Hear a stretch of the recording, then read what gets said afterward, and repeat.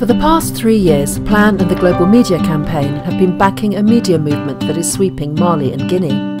Des mutilations génitales féminines.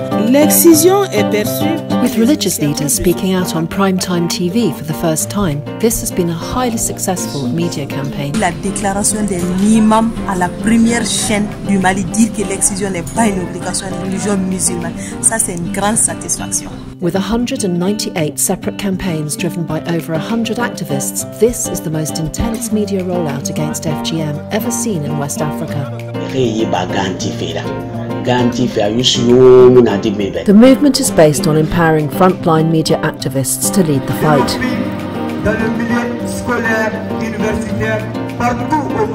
The process is as transparent as it is simple.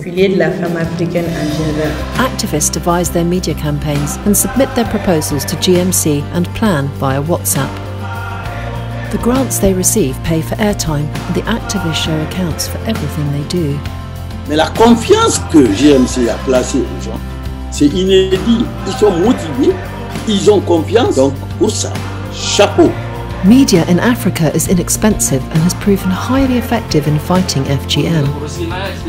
It's the activists who determine the content of their media. They use their own words and speak in their own language.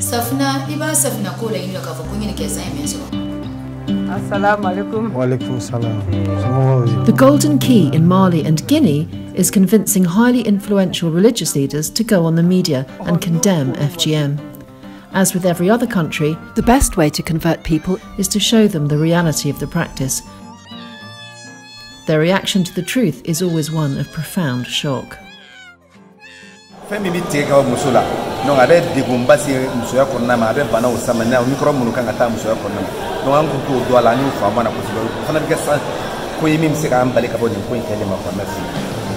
Now there are over 100 PLAN GMC activists across Guinea and Mali.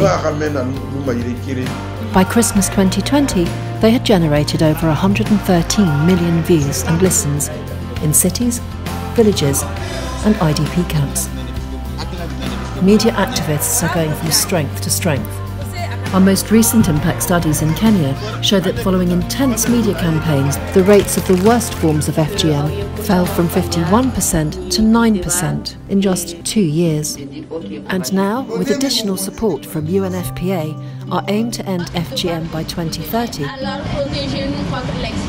will be a hard-won reality.